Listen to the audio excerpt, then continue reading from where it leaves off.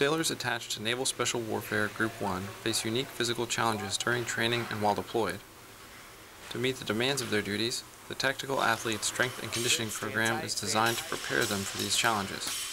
Moving back towards your body. Head Strength and Conditioning Coach Josh Everett explains that the movements in these exercises simulate real-world scenarios that these sailors may encounter. So, you know, the exercises that we use as part of the program have kind of what we call like a real-world analog. They carry over very greatly. Think about what we do in the weight room in terms of squat, deadlift, and press while standing on our feet.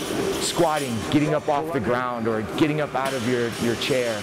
Deadlifting, picking somebody or something up off of the ground, a heavy load. And you combine that with like a buddy carry. You know, I've got to pick the guy up, my fallen buddy up, got to get him on my shoulders, squat him up, and then I've got to transport him. You know, lifting something up, putting up over a wall or into a vehicle. That's a press while standing on your feet. And then of course, the more obvious ones of running, jumping, climbing, pulling up.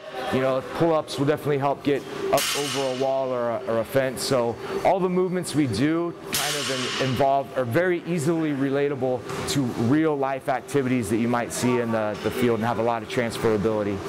The TAP program places a heavy emphasis on exercise techniques. The program is designed to start you out at a weight that you're comfortable with and allows you to increase weight at a rate that not only gets you stronger, but keeps you lifting safely and effectively.